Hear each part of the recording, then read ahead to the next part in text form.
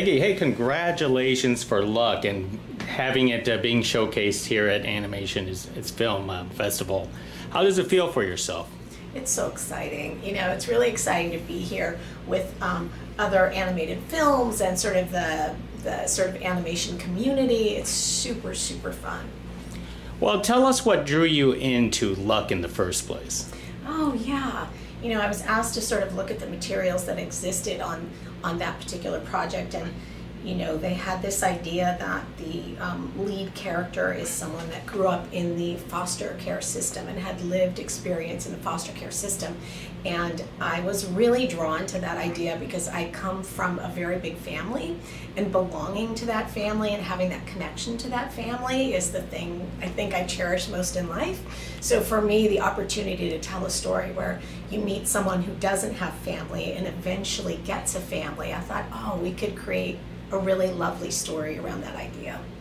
Now, how did you want to approach the animation part of Luck? Yeah, well, our lead girl, Sam, right, she's got bad luck in every way. She has this real life bad luck of not having a family like we talked about, but then she also has bad luck, like random bad luck, the bad luck we all experience every day in life, right? And so we really thought it'd be super fun to kind of be inspired by the physical comedy greats of Buster Keaton, Charlie Chaplin, Lucille Ball, you know. And so we really watched a lot of their scenes and a lot of their films, and we were like, we want to do that kind of physical comedy with our girl. So that was like super fun to create that kind of physical comedy. Now, the animation style, was this a whole lot different from the previous projects you worked on? You know, in the way that we really wanted to go with that physical comedy, less is more. So it was really about figuring out what are the great rhythms that we can put in. You know, when you watch that kind of comedy, there's kind of this action, pause kind of feeling, you know? And so we really sort of embraced that, and we really went for this idea of less is more. You know, even with her emotional close-ups, or, you know, we have like Bob the cat, right? We have a four-legged creature, you know, and just even sometimes getting in close with him and just little tiny expressions. We really wanted to go for that feeling. Now, working with Skydance, how was that experience? Fantastic. Love it. We're brand new. We're really excited. You know, it's really fun to be part of building a studio. It's great. As part of this studio, being brand new, does this make you like a trendsetter, or there was plenty of experience on board? I believe John Lasseter's on board. Yes, he is, and there's plenty of experience. You know, there's a great range, I think, of artists. Like, we had a story artist on our crew that was just literally graduated from Cal Arts, and we were her first job. You know, so we had a really great range of people artists who have been in the business for a long time, and then new artists. It's great, really, really fun. So, in the part of animation, what was the most challenging, most difficult part for this film? Yeah, I think part of it was, you know, we made the film, it was all during COVID, right? During the COVID stay at home. So a lot of the film was over Zoom. So we had to figure out a way to have meaningful collaboration over Zoom. And so that, I think, figuring out strategies for that was challenging, but we worked it out, and it was really awesome. And then I think, you know, for us, it was probably just like, we have characters that are a lot of different heights, you know. So for instance, we have 3 characters walking in a scene. One is human size, one's a four-legged cat, and one's a 2-foot leprechaun. So figuring out their walk cycles to make sure they can all walk down the same path together actually turned out to be very challenging. Wow. So how did you manage to accomplish that for yourself? We have great animators, right? So we just started looking at it, you know, and honestly, when we looked at it in storyboard, it's a problem we didn't see coming, you know. So in storyboard, it was totally fine. And then once we started animating, like, Sam felt like she was walking really slow. Bob, we kind of kept at his pace. And then the leprechaun, Jerry, was like, his feet were going so fast. So we just really had to rely on the artists, kind of continue to share, okay, this version, look at this version, until we all found kind of the right version where each character felt like they were in the same scene together.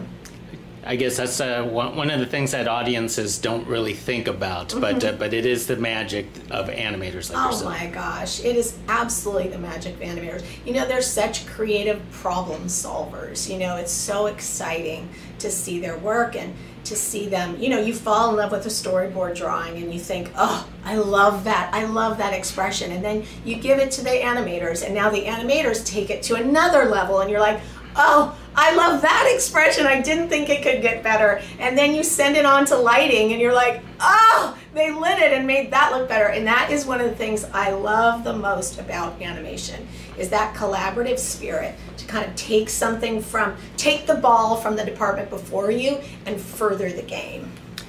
One of the things that's the best part about being in doing an animation film is world building.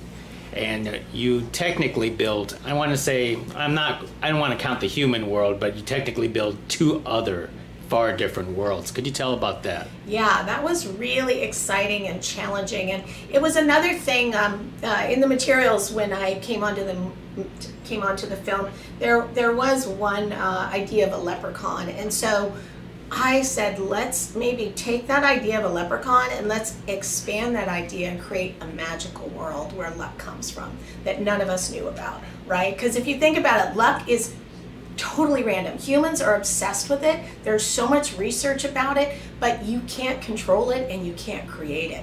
So we wanted to create a world where this luck comes from, but keep with those rules. Make sure that luck still is random. So those kinds of truths that came out of our research helped us create the world. So for instance, the land of good luck, if you have good luck all the time, you don't need railings, you don't need, you know, stoplights, you don't, like, everything works perfectly in sync, in rhythm. So those kinds of things are what drove the decisions. And our production designer, Fred Warder, we had done a lot of research on luck and luck icons and colors and symbols and numbers all around the world. So we had a huge deck of sort of research on luck, and we handed that to Fred Warder, our production designer. And a week later he came back, and what he did was he built 2 worlds on the same side, 2 worlds on opposite sides of a coin. And he was like, good luck on top and bad luck on the bottom. And that was the very first image he sort of painted for the movie. And we're like, that's the world right there. Let's take that as sort of the heart of the world, and let's expand it out from there. Well, tell us about the bad luck side then. Right, well, the bad luck is just the opposite, right? Everything goes wrong. You can count, it's always under construction, everything's always going wrong, and, you know, and then the bad luck characters, you know, bad luck is really, in some ways, the hero of the movie. And the bad luck characters, because they deal with bad luck all the time, they're actually really well adapted to life, right? Because they just have to always pivot. They fix stuff. They need to rely on each other to help each other. So they're actually quite lovely guys, you know, guys and gals. Because of good luck and bad luck being on opposite ends, you had to deal with both the colorizations and the lighting. How challenging was that? Yeah, you know, we're in green and purple, and we wanted like both of them to be deep and vibrant and feel magical. So it took a while. I will say it took a while to get that purple to be really vibrant and sparkly, and it took that, you know, the green to really, had to find different hues of green to use, you know. So it was super fun. It was super, super fun. And what about the other side of that coin? That's the bad luck side. Yes. Yeah, no, yeah, so that's the purple, that deep, deep purple, right? And we just really, it was a matter of being able to like have enough color without the scenes being too dark, right? So that's really what the challenge was, is can we see Bob, our black cat, in the dark world, in the purple world? So it was really just a matter of like making sure that we kind of, you know, lit the scenes in the right way that would pick up the sheen on his coat. I forgot that Bob was a black cat. That must have been pretty tough in an animated film. Yeah, yes. They did such an amazing job. Now, of course, you know, in the land of magical creatures, you have to come up with certain designs. Tell us about the certain designs and looks of these magical creatures in the world of luck. Yeah, so the first thing we did is we took, again, this whole research of lucky icons from around the world.